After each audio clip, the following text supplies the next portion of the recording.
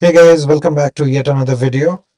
So last week we started the series on Microsoft Form Recognizer, how to use it, how to integrate with it. If you have not watched that video yet, please feel free to go to my channel and watch that before.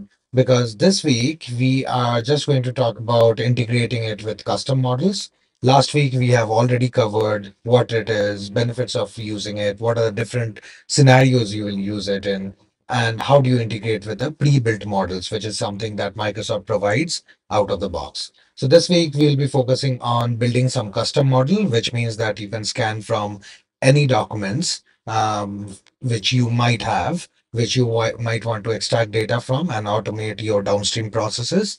So that's what we are going to focus today. So before we start training our instance here, so just a reminder that you need to have a running Microsoft Form Recognizer instance. You can use the free tier if you wish to do so.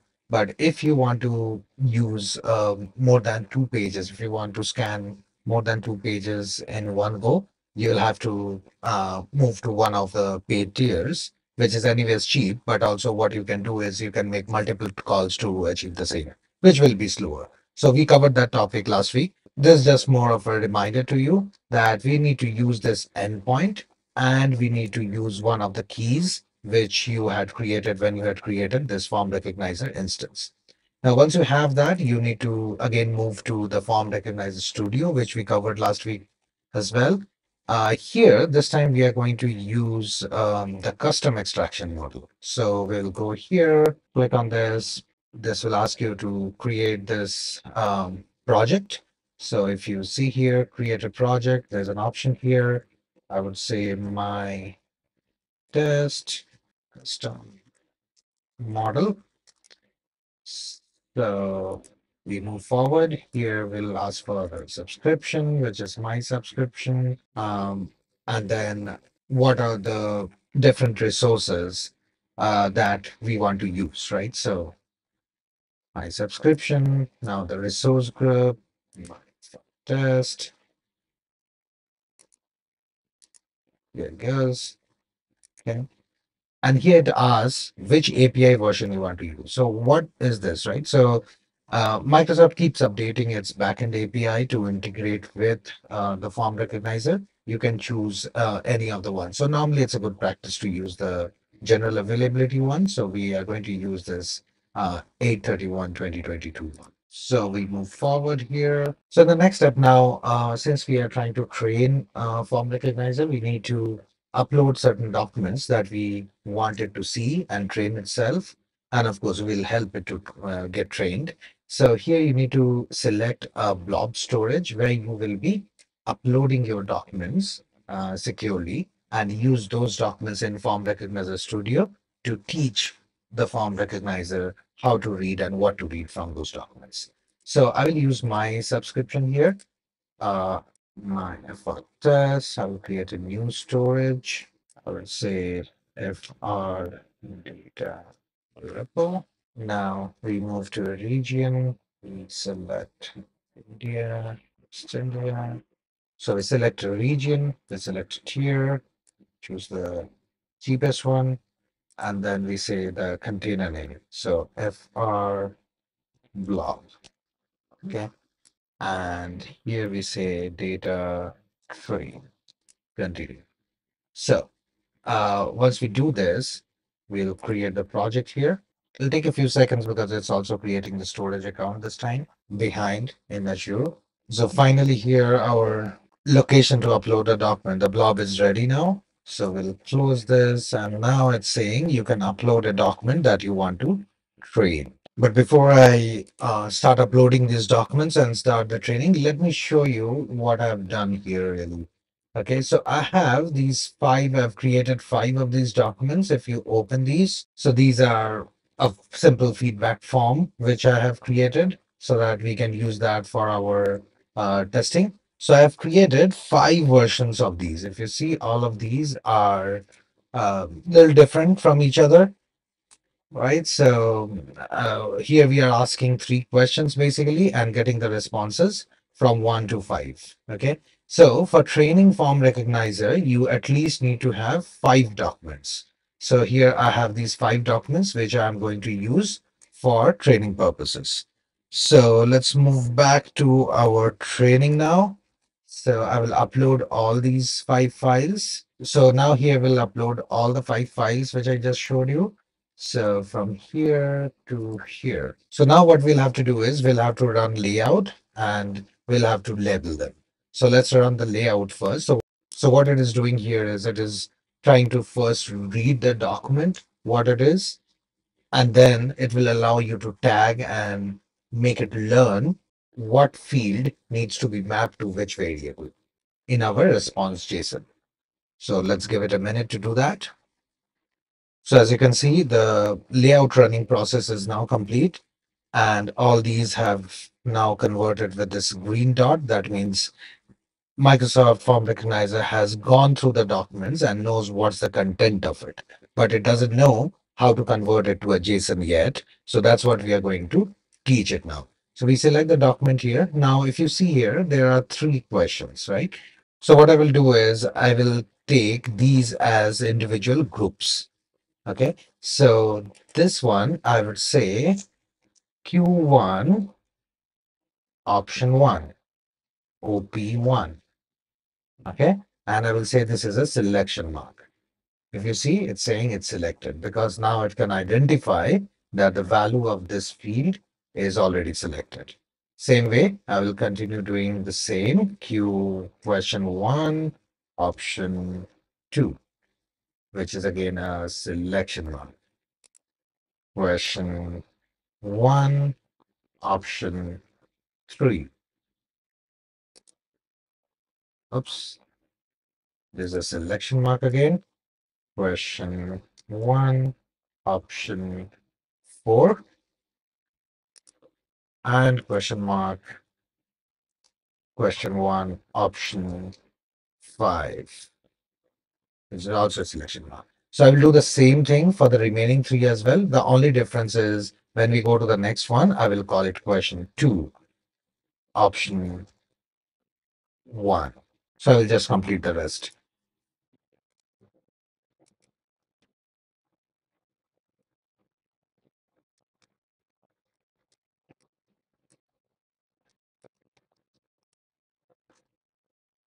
So now we are done with mapping all of these with their corresponding name, which we are going to use in our structured document that will get as a response from the OCR that will happen here, right? So now here there is a name tag as well. So we'll call this name as name so that we know that who gave us this response. So we'll call it a field. Now, what we'll have to do is we'll have to do the same thing for at least 5 forms. So we did it for one, we'll have to do the same for remaining 4 forms. So I will again fast forward this process and we'll talk again once we are done with this. Okay, one more thing I just wanted to highlight here. So once you have done this mapping for at least one of the documents, right? You'll see that all the possible keys are already here. These are all the labels, right, which we want to use. And then what you can do is you can just select and select the respective one. So it will automatically get tagged to it. You need to make sure that all the documents, between all the documents, these key names should be all common. But as a quick shortcut, you can just select this and select this. So that way it will be much easier rather than typing it again and again.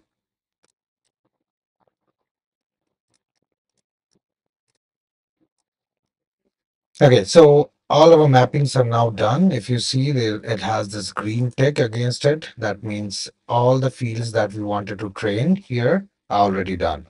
If you want to review any of those, you can over here and you will see the color code here will highlight here as well. If you see this, okay, so this is trained to this. Okay, this way you can quickly spot check if you want, but always make sure that all the tags that you have, you at least have trained it for 5 instances. Okay, so here I see there's a problem. If you see, this is showing something else. So this is Q2P1. So let me fix this real quick. So this is Q2P1. Okay. And there's one more line here. Q2P2, it has a value. So we are good here. Okay. So once this is done, what we will do is we will have to finally train this document. So to train, we need to give a name of the model. So we will call it survey form. Okay. You can give a description if you want, but it's not mandatory. Here, there are a couple of options. So one is neural, another is template. So which one to use? So you will use template if the structure of your document is very constant in nature. If my document would have been that, okay, you know what, this can grow in size, right? And it will have those three questions, but there could be some text here which could be variable in size. So the form is not fixed in length. In those scenarios, to tackle those scenarios, you will use the neural model. If your document is very well structured, like in our case, we will use template model. So now here I will put the model ID again, survey form, and now we will use the template model and train it. So it says that the training is in progress. You can go to models where it will show that what is the status of your training. Now the training is complete here, you can see.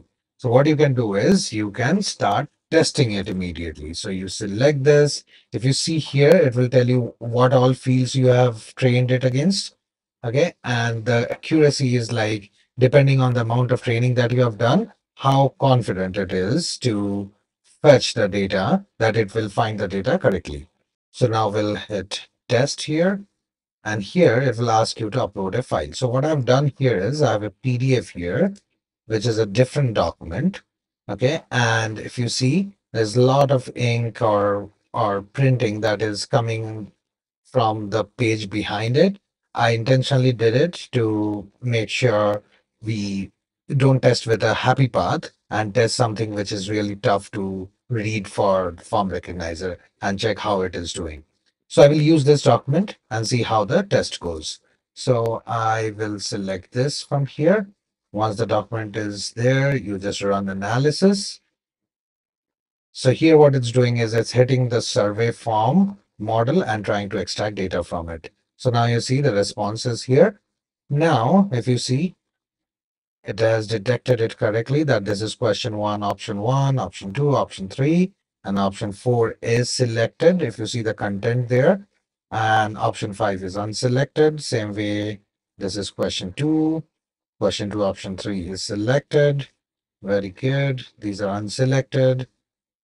Question three, option one, option two, option three, four is selected. That's correct. And it is unselected. And here we have Martin uh, as the name, which is also extracted correctly. So this shows that our training was successful and it is able to extract the data that we wanted to extract. So now, like the last time, right, when we in the previous video, we saw that how do we get this back to our code where we can programmatically access this. If you see, the result also comes in a JSON format, the same way we saw in the last video, where you can extract the data out from this. And then, of course, it gives you some sample codes which you can use for writing your code. Okay. So again, as last time, we will copy this whole JSON and then we'll try to see what's coming in the JSON. Okay, so I have the tree view of the JSON. I just put it here and then analyze result has the data here, which we want. First is the content, which is nothing but the entire document, which we are not really interested in. So we will go to the documents. So this was only one document. So now what we'll do is we will go to fields. That's where our data is. So if you see question one, option one, type is selection mark and value is unselected. Question one, option four. Again, I mean, these may not come in the same order that you want, but it doesn't matter because you are going to use it programmatically and these will be all variables or array elements for you. So in this fashion, you will get all the fields that we had mapped in the document. and you can go ahead and use it in your C sharp code, which we are going to do next. So for coding part of things, it will be similar to what we did last time. You need to go and add the package for Azure AI Form Recognizer from NuGet. If you want to see how to do it, just go watch the previous video which we had. Here, what we are doing is we are doing something very simple. We are um, to support if in case you don't have a paid subscription, if you want to still process multiple documents, we are showing how to do that. So what we are doing is here we are running a loop. In that loop, we are trying to get the documents which I have placed in my temporary folder. Okay, so these documents have at the end 1, 2, 3, 4, 5 in their number. So that's what I'm scanning here. That's what I'm reading here, and then sending to Form Recognizer, and then I'm just printing the fields out of it. Okay, so if we can access the fields here, you can again, if you watch my previous video on this, I showed you how to put it in an object and use array to Excel uh, library to write it to an Excel file. So you can refer to that video to check how to do that. But for now, we will just check if we can access all these 5 documents data extracted in our response. Okay, so the program ended here. If you see here what happened, so this is the first document that we had with the name of Tom. Let me quickly double check that. Yes, it's reading from our documents. So that's correct. So we have Tom, Jason, um, John, Mark. So I think I used the same document twice. So it's both of them are Mark. But anyways, so what we are trying to say here is we are able to extract all the fields. And then, as I said, as I showed in the previous video, you can always copy the values, the extracted values to another object like this and populate this object and use the array to Excel um, library to write it to Excel file. I will not repeat that code. Maybe something that you guys can try. If you have doubts how to use it, go watch my previous video and you will find it how it works. Hope this video was helpful to you. If so, I'd really appreciate if you guys can please subscribe to my channel because that helps a lot. It doesn't cost you a penny, but helps my channel to grow. Thank you so much, and you guys have a great day. Bye bye.